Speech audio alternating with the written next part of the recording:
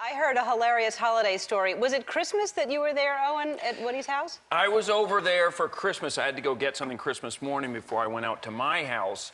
And when I was there, you guys were just starting to open presents, and you were saying, oh, just hang around for a little bit. And I was like, well, I got to get going. No, come on, stay.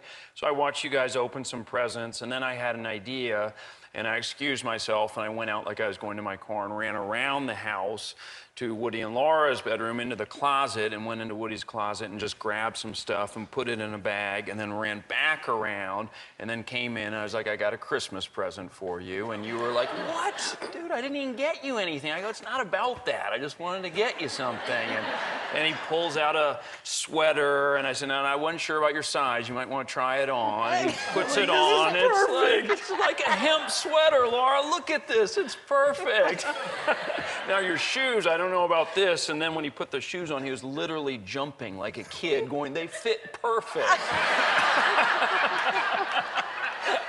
And it literally, he did not know. And then I went back around and got more presents. And this time I didn't even bother getting stuff that looked new. I just got some stuff and threw it in there. Go back around. Now you're almost in tears. Like, I can't believe you got me all this.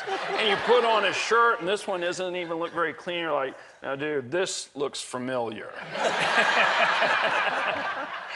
It took like 22 items before I got one. Yeah. That's hilarious. And I said that I gave him the most important gift of all, appreciating what he already had. Oh, that is so beautiful and so true. We have to take a break. We'll be back with Owen and Woody.